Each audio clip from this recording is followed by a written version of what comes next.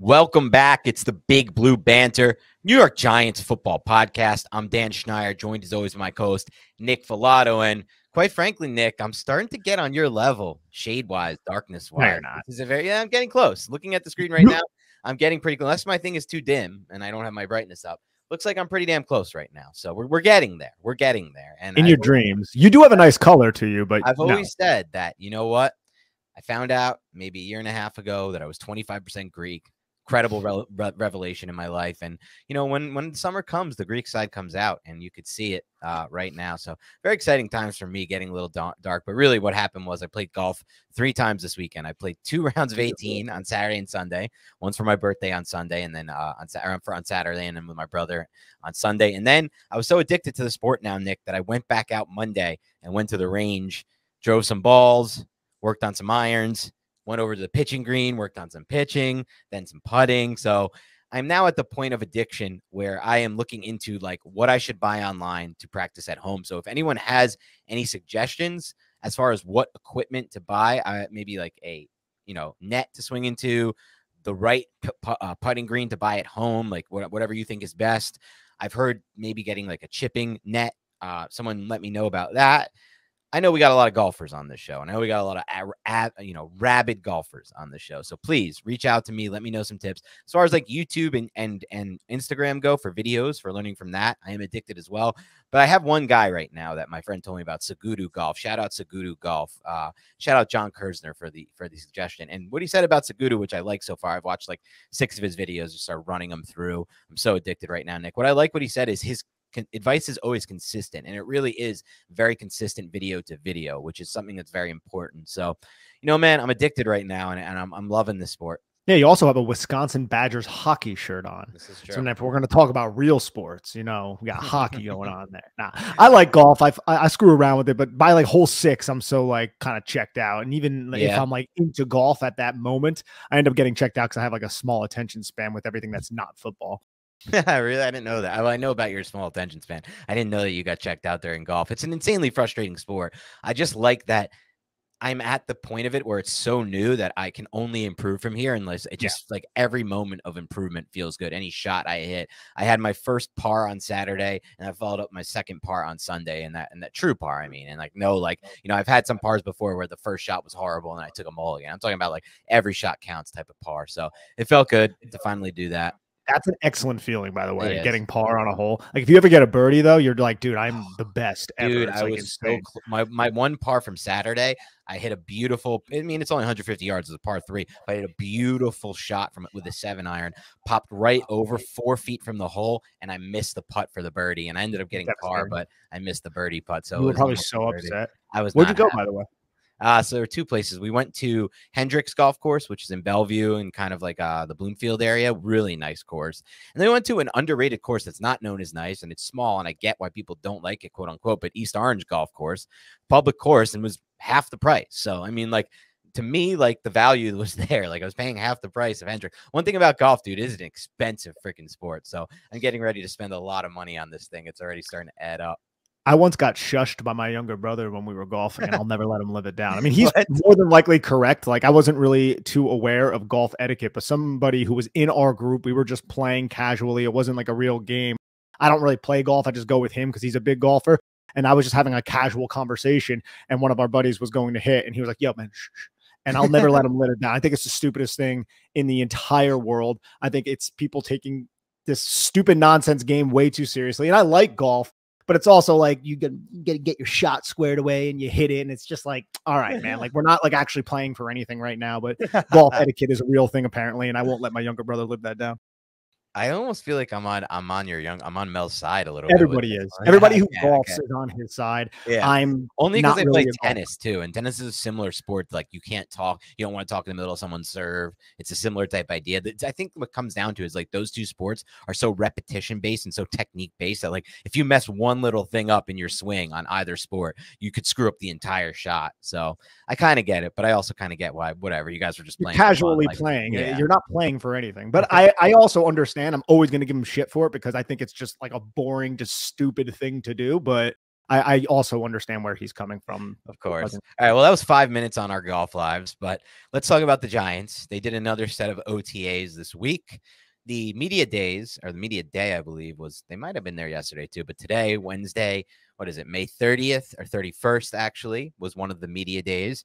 So we're going to try to recap some things and do what we did for last week's episode, which is going to be less of a focus on things that actually happened during OTAs, because we are not big believers that this means more than this much. Grain of salt. I mean, look, again, defenses aren't really scheming at all right now. There's no pads. There's no hitting. There's no design blitzes. A lot of this is 7-on-7, which never happens in games. So don't focus too much on the stats and like the offense had a good day. Jones looked great. But we want to focus on some of the things that come out of these OTAs, Nick. But maybe start us off with just giving a quick recap of some of those stats, just so people can kind of hear what happened and, maybe some of the players and names that got involved. Yeah, so I'll go through Tuesday, Wednesday's practice. This is from Chris Rosa. That is Giants Carb Crush. Good follow. He said Jones had 2 touchdowns on Tuesday, 2 Isaiah Hodgins. One was in the red zone. He has that big body. He's going to use it in the red zone. Love to see that. Jones also had a touchdown 7-on-7 to Khalil Pimpleton. He threw 2 touchdowns to Jalen Hyatt, one of them being a walk-off touchdown. Tyrod Taylor ran a touchdown in. Jones also had what he said is a nice completion to Paris Campbell. Deonte Banks broke up a pass, and Jones also had a big yardage play to Daniel Bellinger. I would love to know if that was out of the backfield, if that was split out wide. I'm really curious on how the Giants are going to use Daniel Bellinger. He also noted on Tuesday's practice that there were no turnovers for the offense. And then if you want me to go on to Wednesday's practice, I will right now. Chris said that Banks was running with the ones. We'll get into that. Flott was in the slot running with the ones. That's something else we'll definitely get into. McLeod was playing at safety with the ones. Also interesting. Leo and Dex were both in attendance. Jones threw 2 or 3 touchdown passes, 1 to Campbell, 1 to Hodgins, 1 to Slayton, and Wan'Dale Robinson was working with the Jugs. Wow, am I jealous? Yeah, I mean, that was fun wording right there. Yeah, so let's talk about some of the big takeaways from these practices. I want to start with the first practice. I just like to see, Nick, that this connection between Jones and Hodgins is still building, it's still getting together. I believe Hodgins had, if I'm not mistaken, 4 touchdowns in his last 5, or maybe it might have been last 6 games of the season. Really started to present that option for Jones, and there were multiple ways that he scored. I felt like in the red zone, there was a really nice whip type route that he had for a touchdown. I'm forgetting against who, I think Washington. There was also what I thought was really interesting was the scramble drill type touchdown that he had at one point, I believe, if I'm not mistaken. That might have been to Richie James. I might be misremembering it, but I did like how he presented a big target for Jones on that play, if I'm remembering it, and also kind of was on the same mental page with Jones from a standpoint of, when we get to this scramble drill, I know where you want me to be. I know where I'm going to be able to get to, and you know now where I'm going to be able to get to present myself as an option for you in the red zone. Hodgins, we can focus a little bit here before we move on, Nick. I still remain, I think when it comes to Isaiah Hodgins on this show, just from listening to you speak about him over the last 2 or 3 months and our conversations about him on the show, some of what we've both tweeted individually, and then some of the film breakdowns, I get the feeling, and you correct me if I'm wrong right now, but I get the feeling we're both a lot higher on him than the consensus Giants fan and basically the consensus media. I don't know how other Giant fans are viewing him necessarily, but the consensus media, yes. I think a lot of people look at Isaiah Hodgins and they're just like, oh man, this is a cool story. Guy comes in from the practice squad. But what he did, even though he knew the offense coming from Brian Dable's system with the Buffalo Bills, and this is kind of weird to say, but he really helped the Giants transition their offense into more of an 11-based approach, which also helped their rushing attack because the Giants were so inefficient running the football out of 12 personnel down the stretch of the season last year. But when Isaiah Hodgins came in, and we brought this up during the season, or maybe it was a little bit after the season, once we saw the transformation happen to a more of an 11 personnel approach, that Detroit Lions game, the Giants got blown out and they were in 11 personnel like 90% of the time.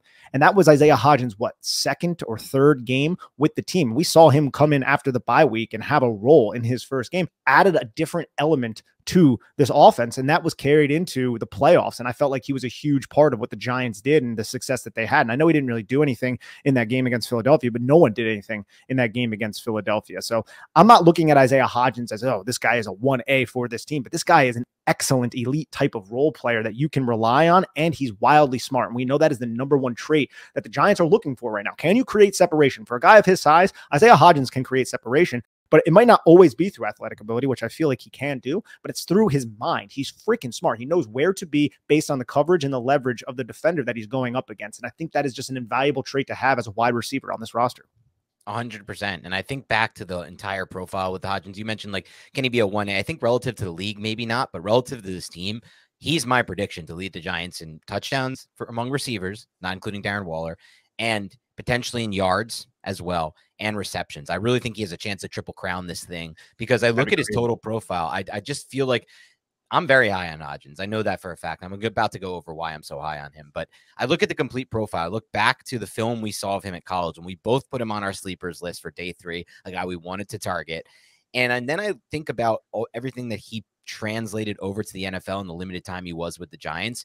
Some of the plays he made, like, I don't really know that I see too much weakness in his game. So I'm thinking about, like, the one thing you would say would be the weakness, right? He's a big body, 6'4" receiver who at the same time, like you said, helped transform the offense in multiple ways, not only in the passing game, but in the run game. Because when you have Isaiah Hodgins on the field, you can do more things in your run game, because it's not like you have 2 5'9" Wan'Dale Robinson, Jalen Hyatt types who are just not able to block on the perimeter at all or offer really anything in the run game. He's offering some in the run game. But then I kind of look at everything he did. So I think about the route he ran against the Colts. I believe it was Bobby Okereke, where it was just a quick in-breaking route that he set up so well with his feet. The way he uses his head fakes, his shoulders, and his feet to dictate the routes lead me to believe that he is a really talented route runner. And like you said, you combine that with the spatial awareness and his understanding of where to be versus zone coverage. Now you have something, you're building a bigger and bigger resume. Then I think about the Eagles game where he ran a double move against James Bradbury and got wide open. The ball didn't come his way, whatever reason. Jones didn't see it, or Jones threw it earlier. I don't remember what it was.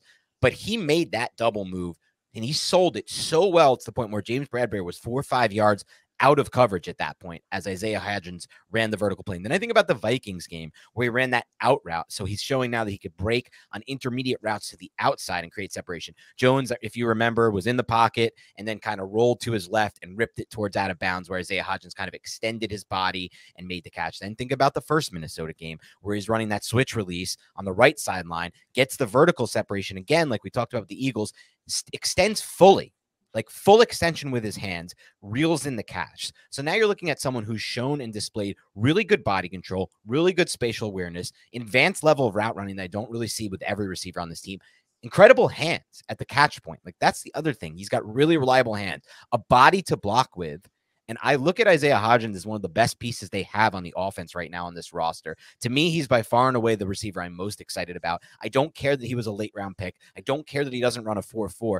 Everything else on film and everything else from a production standpoint stands out to me. And I think that he can be a really, really good player right now. And he's kind of talked about as like, maybe he'll be like the 3 in this offense, the 4 in this offense, the 5. He'll make a couple plays, not as much as he made last year because they have more guys. I'm not so sure that's the case. I see like, we always talk about, like, not every progression is linear. I see a very good chance for linear progression with Isaiah Hodgins and the potential for an absolute breakout as he improves his rapport with Daniel Jones and understands the offense to an even greater level, because he has a lot of the traits that a lot of these receivers, in my opinion, on this roster right now, and then across the NFL, to be completely honest, don't have. That's not to say he has everything. He doesn't have the speed. It may not have the suddenness, may not have kind of that, like, ability to the ankle flexion like we talk about with a Zay Flowers type athlete where he can get in and out of breaks fast.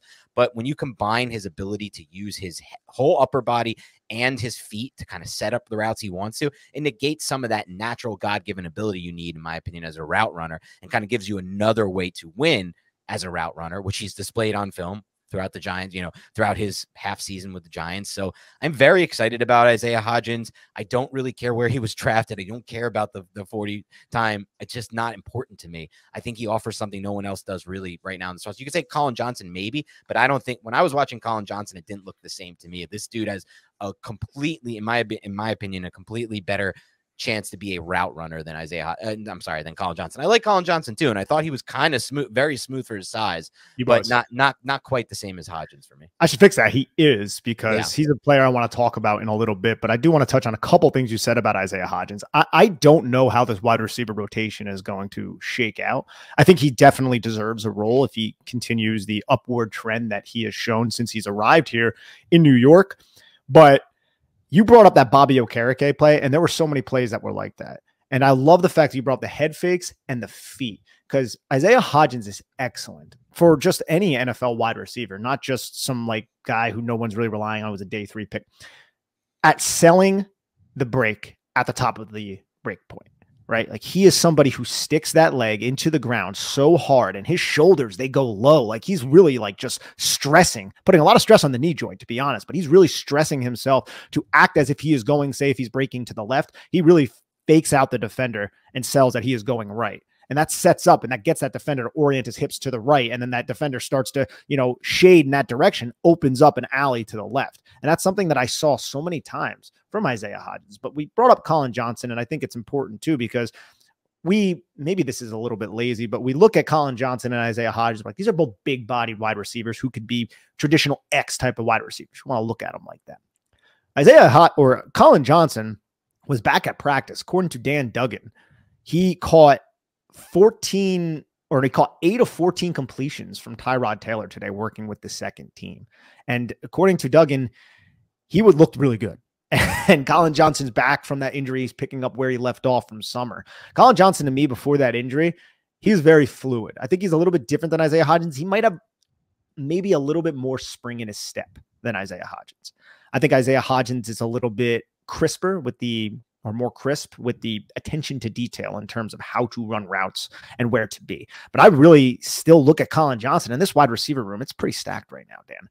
I don't know who is not going to make the team and who is going to make the team. I think this battle in training camp is going to be excellent, even with guys like Bryce Ford Wheaton and players like that. But if Colin Johnson picks up where he left off last offseason in training camp before he got injured, he might have a shot at this roster as well. I think Isaiah Hodgins is safe. I don't think he's necessarily somebody who's going to get cut. I'm not insinuating that whatsoever. But Colin Johnson is somebody that we have to pay attention to, especially if he's going to look really good in training camp like he did last year before the injury. I think that's a fair assessment, and someone who maybe I've overlooked in recent months, just not really considering, maybe just looking at the overall factors of like where he was at last year from a production standpoint, because we did like what we saw in camp and in the month of August, but it didn't actually translate because of the injury. So whatever, that's not his fault. But also just coming off of that series of an injury. But if it looks like that injury, because we've seen in recent years, some players have that, like Emmanuel Sanders came off this injury and looked pretty damn explosive in that Super Bowl year with the 49ers. And that was very unexpected for me, because in prior years, this has really totaled players' careers.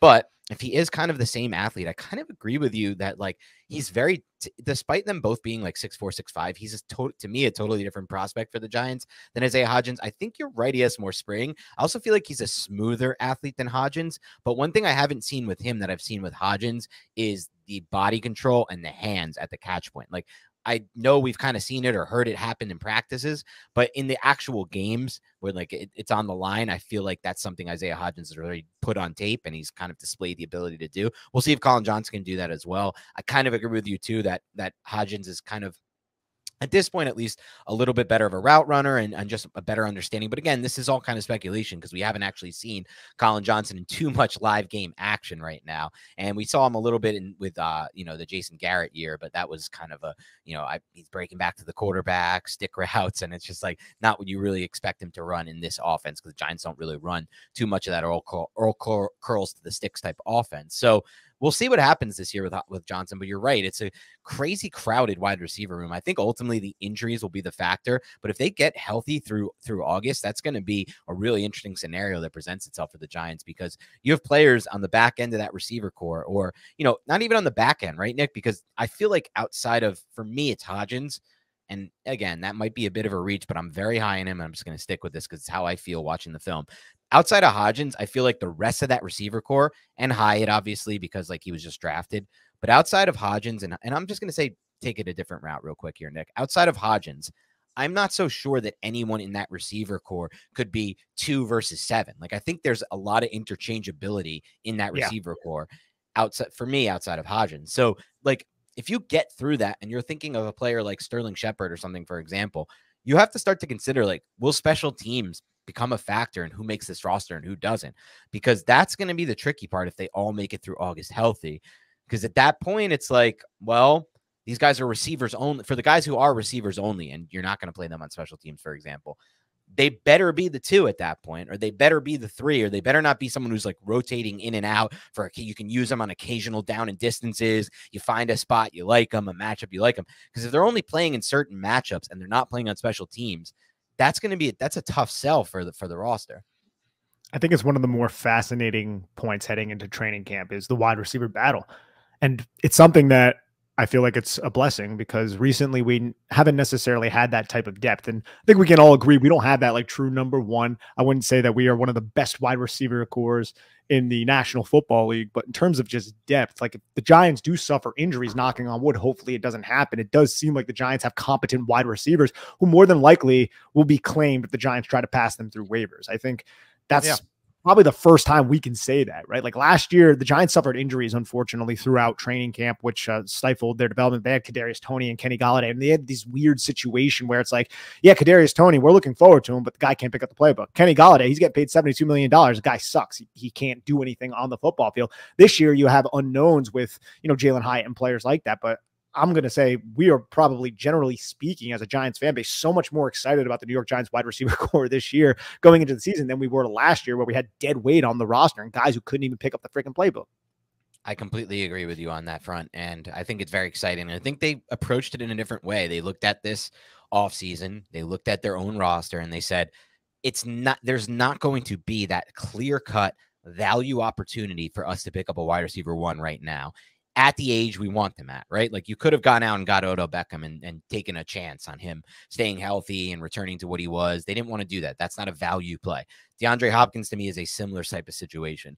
You could take that chance. You could say that he's a wide receiver 1 now, but when you sign that multi-year deal, he better be a wide receiver 1 through that deal, or else you're going to get more dead cap like the Golladay years. And at some point pretty soon, by the way, this dead cap is going to start to matter because we got Jones paid at $40 million per year. Andrew Thomas is about to get paid. Dexter Lawrence is already getting paid in the 20s for a player. So at some point, it's going to matter. You can't just keep racking them up and taking chances on older guys. That's not how Joe Schoen wants to build this. So I think instead they said, look, we'll try to win this thing with depth at the wide receiver position. They do offer a lot of talent.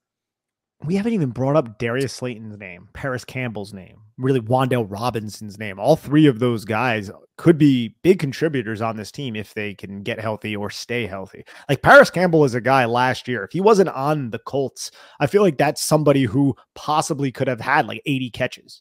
Like had a really productive in the season. Right situation.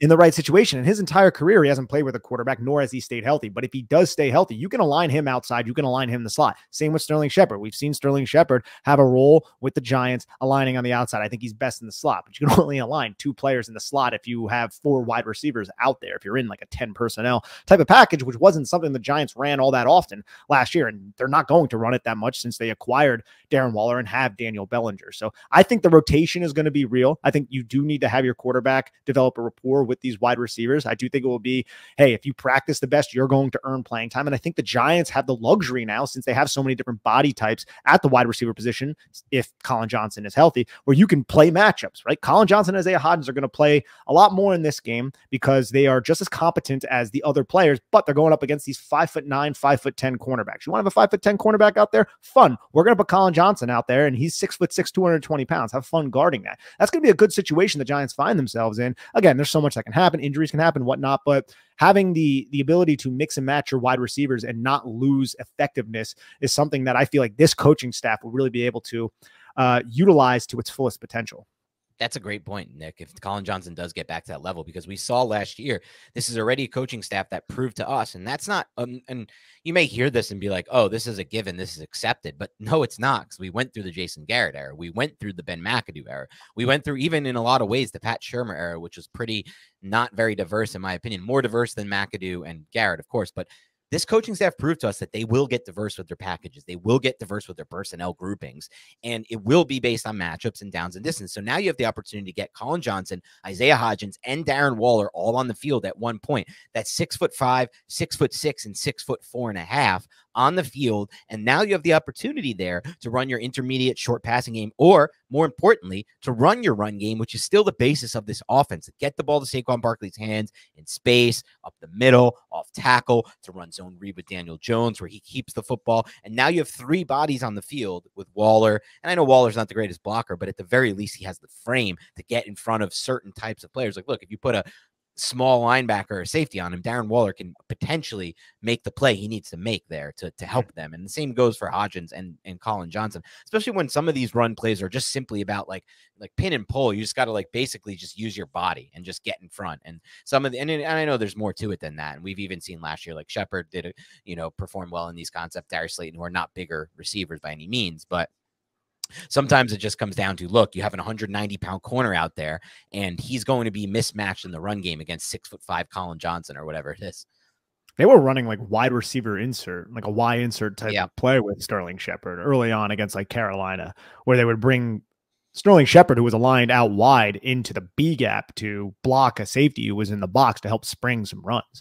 That's something that they can employ. And when you have these bigger body wide receivers who can also do that, that's something that maybe the Giants will look to explore. I just think this coaching staff in general, and it's not even that I think it, we saw it last year, they're going to use every avenue that they have at their disposal. And you would think, oh yeah, football coaches, all football coaches do that. We know as Giant fans that that is not the truth. We have seen so many rigid systems and so many philosophies that were not really taking advantage of everything that was at their disposal. Now, I just think that's not going to happen with Brian Daboll and Mike Kafka. If the offense is stagnant, I think they will, at least as long as they have the personnel to do so, find a way to spark something. I mean, the last 2 years before last year with Jason Garrett, that was not the case. They were 31st and 32nd in total yards. It was an abysmal watch. It was abysmal to cover.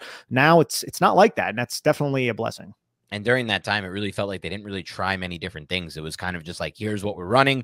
It wasn't working for a while. It'll work if we just kind of execute it better and rely totally on the execution. This staff has shown countless times throughout last year, they're not going to just rely on execution from the players. They're going to try to do different things with different personnel groupings if they need to spark some offense. So excited about that. Let's talk a little about Jalen Hyatt, the rookie wide receiver at third round.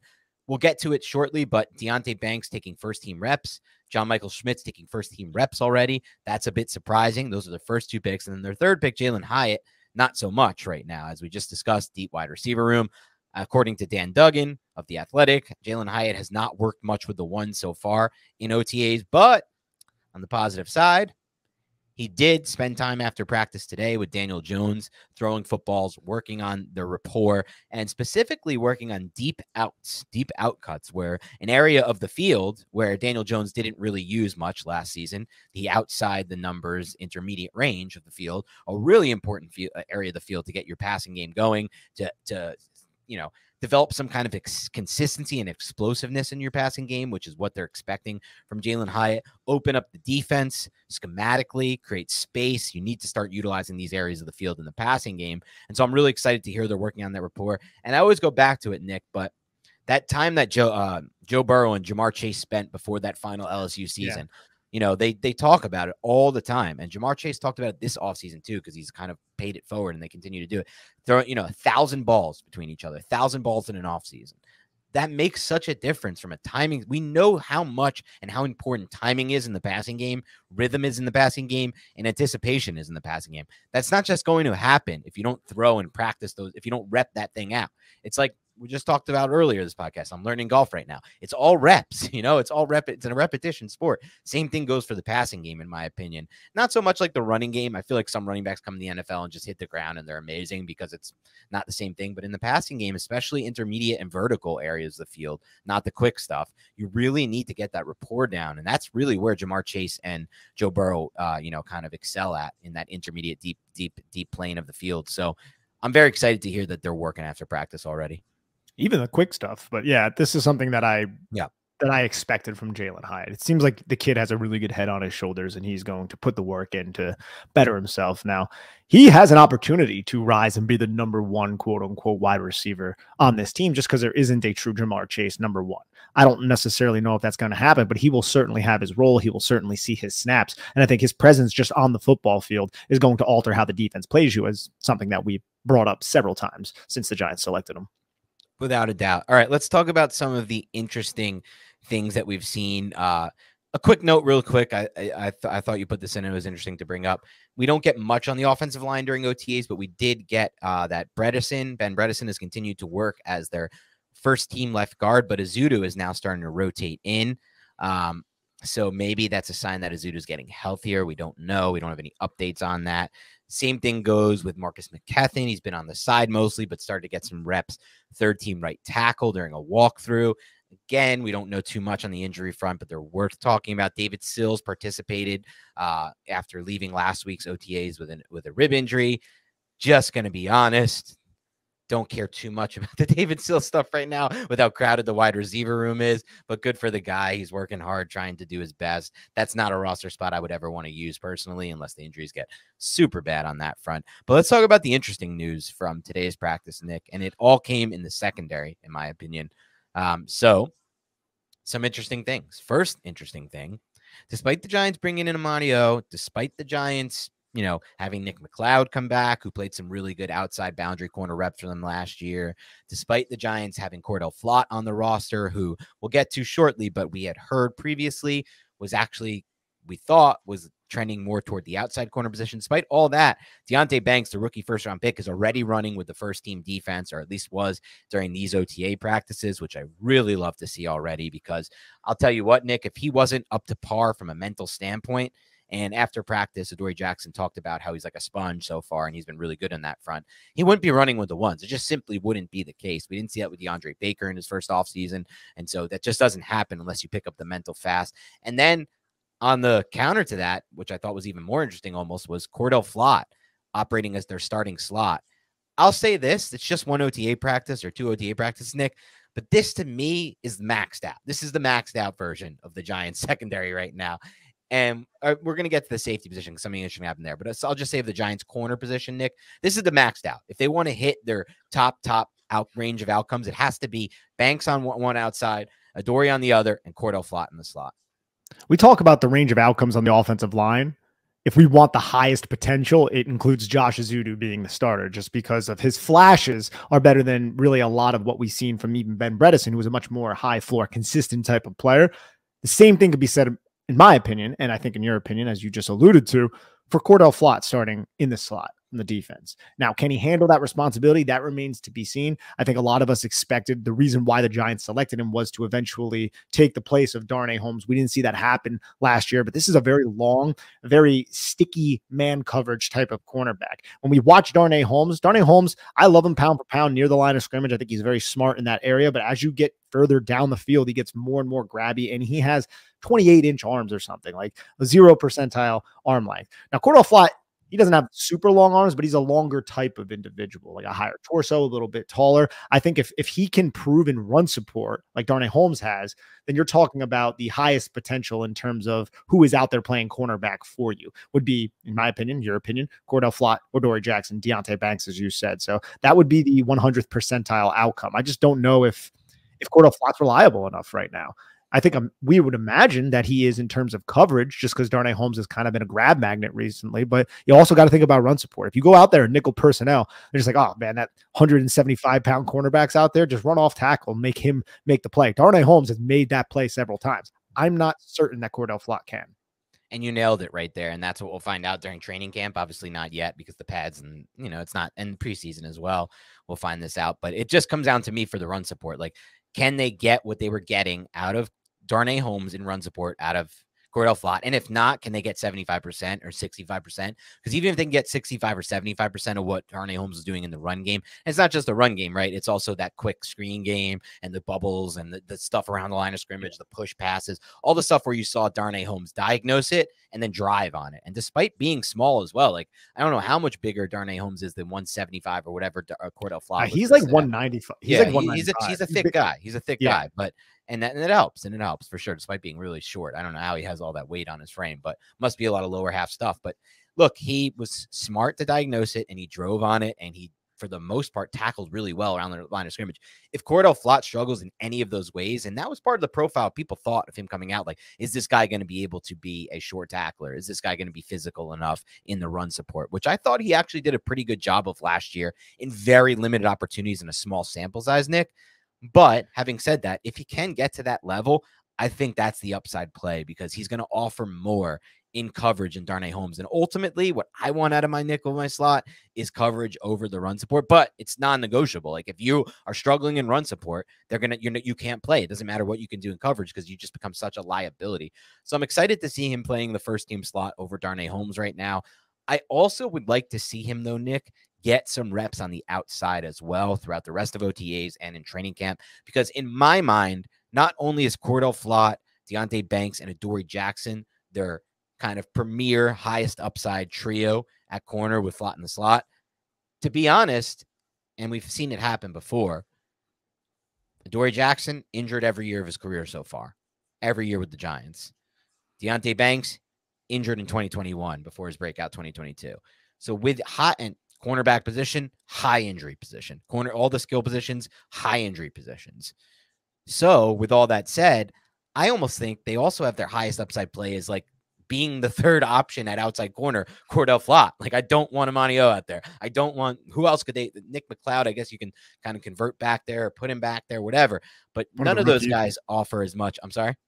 One of the rookies, possibly. One of the rookies, possibly, but the late round guys, possibly. But we'll see on that front. I needed to see it to believe it with any pick bet after round 5 for me. And so, with that said, like, I also want them to rep him out at outside boundary corner, Cordell Flott, because I think they might need to have a situation where if one of those big two gets injured, Banks or Jackson, you move Flott to the outside and you move Holmes to the slot, and you're better off than having Flott in the slot and like Amani O or one of these rookies on the outside.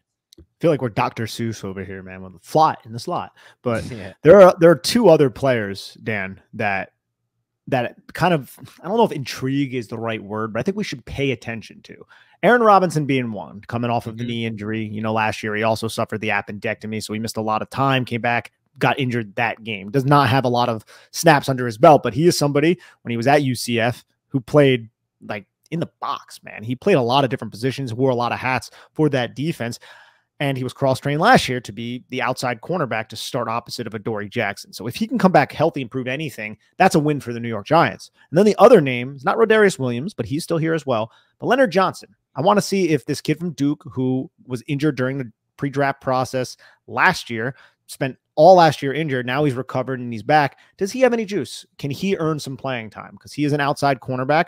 Cordell Flott, look, he played more outside cornerback last year than he did in the slot. But if you go back to his time at LSU, he was more of a slot player. And he was also used at safety in a variety of different ways, but he's more of a slot player, at least in college. So Leonard Johnson and Aaron Robinson are the 2 other names that I'm going to be paying attention to in training camp. And if you get anything from either of those 2 players, like a reliable 3 or something like that, I think that's a win. Because Amani O, I think, has the inside track to be that 3 right now. And I like his ball skills and his ability to come up with big plays. I think that's very important. We talked a lot about that with Emmanuel Forbes coming through the pre-draft process. But Amani O, man, like people are like, oh, he's a press corner. He's not, man. His technique is really bad. And Jerome Henderson really needs to kind of fix that. He's just a longer guy. But I also love the fact that he can at least understand when and how to time jumping routes. And he was able to come away with a lot of interceptions in his professional career doing so. I just do not think he's the player that a lot of other people believe that he is. At least his tape suggested that he wasn't. Yeah, and that's the thing. You look at him and he looks like he should be a press man corner, but then he actually isn't. And so that's always a tricky spot. But I think it's important that you brought up those 2 names as well, in addition to somebody we mentioned earlier, McLeod, because just think about what happened last year with the Giants at wide receiver and cornerback. How deep into the depth chart did we need to go? Did the Giants need to go? How deep, to the point where they were picking up guys on both positions off waiver wires? That's not an anomaly. It's not the Giants got so unlucky. You look across the NFL, there is a war of attrition at corner and wide receiver. And you go through that battle every single year as a team. You get lucky sometimes, like the Eagles got lucky last year at both positions. I felt like there's going to be years where you just get lucky with injuries, but it is getting lucky when you don't have to go down your depth chart at those positions. It's not like quarterback, which doesn't get injured a lot, though recently there's been a lot of quarterback injuries in the NFL. Offensive line, not as many injuries there. Defensive line. But when it comes to those skill positions, there are injuries. You got to work up and down the depth chart. So some of these guys could become big factors earlier than we even expect them to right now. So I think it's great that you bring up Aaron Robinson as a potential play for the Giants. And speaking of Nick McLeod, who I just mentioned before, this was kind of the other interesting note from practice today, from the OTAs today. And it's Nick McLeod working with the safeties. I really like to hear that, Nick, because I think about Nick McLeod and I remember back to maybe the first or second game he played with the Giants last year, and just how excited you were specifically about his game film in that game. And I love when you get excited about those like back end players that, and he was starting that game, so it's not like back end roster, but like those players from that no one really expects you to talk about when we do our film reviews. They're like, oh, I want to hear about Andrew Thomas, I want to hear about Kayvon Thibodeau, I want to hear about whatever, Daniel Jones. But it's like sometimes those guys make the plays that you don't expect to hear about, like Nick McCloud. And I think it's really interesting that he came on so strong with the Giants despite not having the training camp to learn the defense. And now they're so excited, in my opinion, at least, about what he can do from a processing standpoint. This is why I'm assuming this is happening, that they're willing to give him an opportunity to potentially prove that he could be worth having on the field as a safety. Because right now, outside of Xavier McKinney, I feel like it's very open-ended at safety for the Giants. I know they brought him by McCain, like whatever. They signed him to a very small deal. Then we're projecting he'll start, but I don't think that's a guarantee by any means.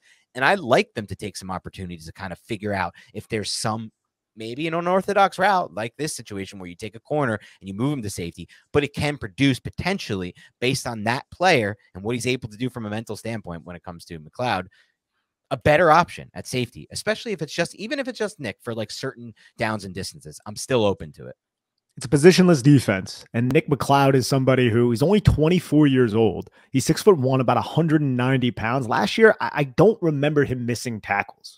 And I went to his PFF. He had one missed tackle. I think that happened in the Philadelphia game. Just a sure tackler. Might not be the biggest guy, but I love cross-training him here. He might not ultimately win the job, but there are going to be defensive situations, defensive personnel that may include Nick McCloud on the field and him dropping back and assuming a post role in the cover one, middle of the field close. Who knows? Or a deep half in a cover two or what have you, cover five. So I just like the fact that he's earning reps there. I'm wondering if Bobby McCain or Dane Belton or Jason Pinnock, if they weren't practicing and they were just putting him there because we need to put a body there, or if they're actually entertaining putting him there just because they think he can play that role. And either way, I think Nick McCloud could find his way onto the football field, and I think he's going to make this team. And even if he doesn't find his way onto the football field, if injuries do happen, I'm comfortable with Nick McCloud being the depth. I'm much more comfortable with Nick McCloud being the depth than whatever the hell we had last year when we were like, bro, right, the cornerbacks suck. What are we going to do? So Nick McCloud proved himself. And like you said, I think you brought up the Green Bay game was the first game he was in. He had that play on third down that forced the punt. Oh, we're like, okay, there we go. We didn't expect anything from this kid. The Giants plucked him off the Bills practice squad. It's just like, oh, whatever. And then he ended up earning a really solid role, played 537 snaps for the Giants last year. And I would say he played pretty damn well, all things considered. I would agree with you. I'm excited about the possibility of him finding new roles on this defense. And again, just the depth factor. All right, Nick, anything else from these practices that stood out to you? Yes, one thing. Javarius Owens is somebody on Tuesday's practice. Somebody said, keep an eye on him. I think it was Giants Insider that said this because he said he deflected a pass that led to a Tumon Fox interception. I'm imagining that's probably a second team, Tyrod Taylor, maybe Tommy DeVito. I think it was Daniel Jones. We would have heard Daniel Jones threw an interception. He sucks. So Javarius Owens, just because we don't really know what's going on with the safety position, that's another name to keep in mind. I like it. All right, that's all we have for today on the OTAs recap. Second set of OTAs. There'll be another one next week. So we'll get to that. There's a mandatory mini camp coming up at some point. And then eventually we are going to have the long break before training camp. That's where we're going to start to hit. Just so this is just a little recap for those who maybe haven't been there in the past with us. We're going to do position previews where we'll go way more in depth with every position. That's something fun we are looking forward to. We're also going to have some other content coming up. Some sooner than others. We're going to do a expansion draft of the Giants roster, Nick versus me. We're going to rank the Giants roster, biggest strengths by positions. We're going to talk about what the Giants need to do to become 2023 Super Bowl contenders, not just playoff contenders, how we project the Giants versus the rest of the NFC rosters for the next 5 years. We're going to rank Joe Shane's best moves as Giants GM, and we're going to do things like most underrated players on the roster, bold predictions, all those things coming throughout the next 2 months. We're going to try to spread them out because there is a long period of time before actual training camp, meaningful stuff here. So we'll try to do it. And any other ideas you have for us, let us know. I know some of you liked our live show that we did a couple of weeks ago, maybe 3 weeks ago at this point. We're going to do live shows. We're going to try to do them once a week, starting with the regular season, and then in the off season as well, maybe once every 2 weeks, something like that. We haven't done a mailbag in a while either, so we'll probably do something along those lines. Maybe we can combine those two, do a mailbag plus your live show questions. Anyway, besides that, have a great rest of your week, and we will talk to you soon.